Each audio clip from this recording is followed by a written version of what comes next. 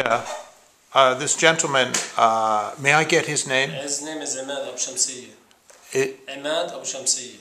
Imad Abu Shamsiyah. And you told me that to get into his house and his neighborhood, he has to give a number now? He has a number. Yeah. He's not a name, he's a number now. No, they ask you about the number. After you give them the number, they go to the list, they check about your name. And what's his number? شو قديش رقم؟ 242. And did they give a card? Is there a card that says that, or a... بيعطوك كارت إشي؟ أنا ما أعطونيش بس مع بنتي مكتوب على نفس الهوية. Yeah, and his daughter in her ID they wrote the number.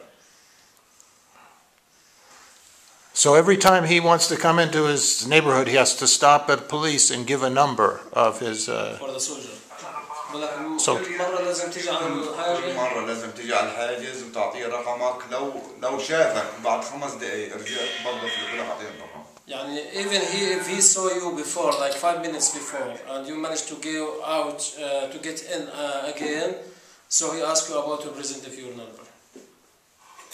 Despite of the soldier, maybe he saw you before like 5 minutes. does it surprise him, this system? Is he surprised that they made this?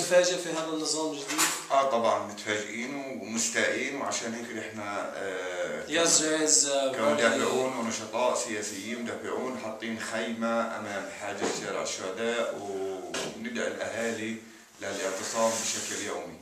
Yes, he feels very upsetting about this new system and angry, and that's why the families here and like human rights defenders and others groups, they are managed to put this tent to protest inside it against this system.